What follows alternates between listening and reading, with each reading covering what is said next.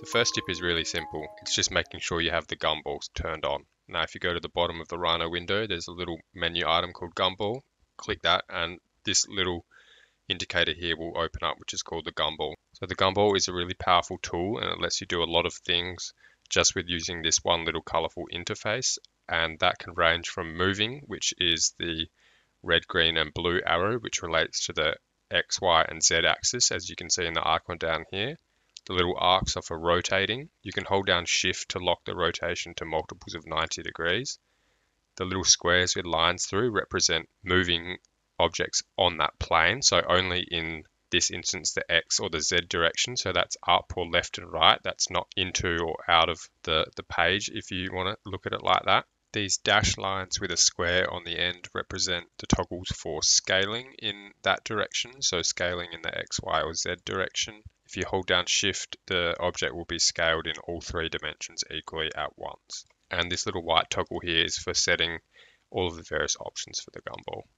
Now, if you're moving or rotating or scaling something and you want to do it by a certain amount, you can just click and hold on that little icon. So in this instance, it's moving, and you can just type the amount that you want to move it in. So say 50 mil, and then you can just release, and it will have moved that far.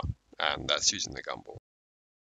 So this tip relates to moving and manipulating your view in the viewport. So the three commands that you're going to need to know to quickly move around and zoom in and out and pan and viewport are as follows. If you would like to orbit the view, hold down the right mouse button and rotate around with your mouse, and then let go when you're happy with where you are. If you would like to zoom into the model, use the scroll wheel, zoom in and zoom out. If you'd like to zoom into a specific point on the model, a specific object, select the model, hold down Control and the right mouse button and move your mouse in and out, and that will zoom and focus on that selected object. If you'd like to pan, hold down Shift and right click, and that will just move the view around your cursor. Now, the combination of those three commands should get you zooming in and out and flying around your model with ease and being able to work on specific points easily and quickly. Now this next tip utilizes something called sub-object selection, and then using the Gumball to complete an operation similar to Sketchup's push-pull, which a lot of people are very familiar with and really miss in Rhino, but you can actually still do that. Now what you want to do is hold down Control and Shift, click on the face and then drag the Gumball, and that will pull or push that surface as you need.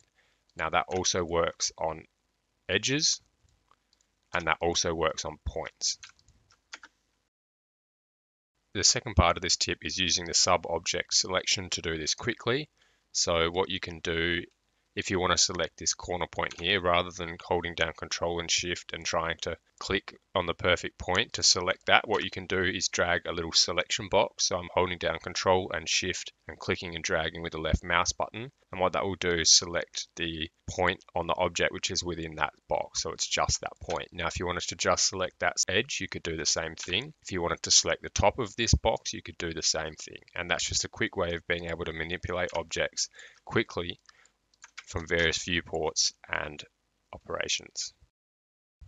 So this tip is using a command called Wirecut. It's a great way of quickly slicing or cutting geometry with complex lines. So what you want to do is draw your line that you'd like to cut the geometry with. It can be anything, and then make sure it's above the object or surface in which you're cutting.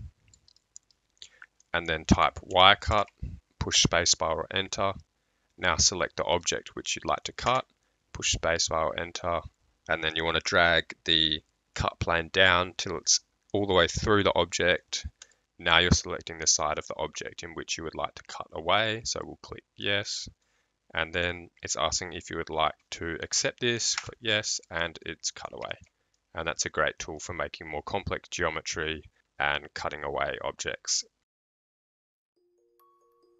Okay, that's it for today's video. Thanks everyone for watching, and feel free to pop a comment down below of anything that you'd like to see me cover in a future video, and I'll get straight to it. Thanks for watching and see you in the next one.